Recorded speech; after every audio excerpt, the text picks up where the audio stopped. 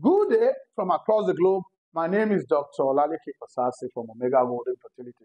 I'll be talking to you today on what you have heard before, what we call IVF.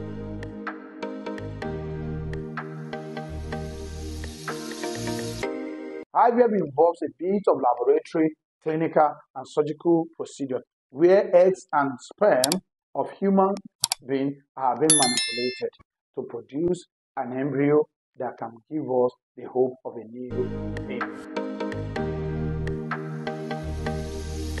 It requires a certified embryologist who work in the IVF unit on the egg and the sperm of the two partners and grow them until the point they are ready for life inside the uterus of the woman.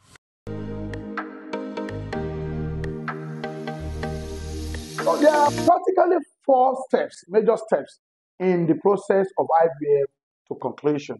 The first step is meeting with the couple, taking their medical history, and running diagnostics on them to know what went wrong, what could be corrected, and how we can get them on the best treatment option.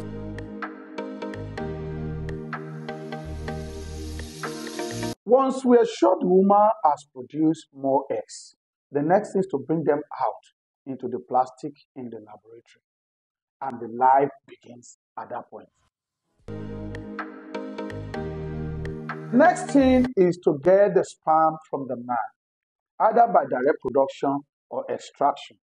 And that way, we begin to manipulate and mix the egg with the sperm and grow them until they are fully matured. By the time we have managed the eggs and the sperm to grow to become embryos, which is the small babies, and we are satisfied with their development, we will use a rubber tube to pass through the vagina and put it into the womb of the mother, where they continue life with the help of drugs that we are given. And 14 days down the line, we'll be saying it don't happen.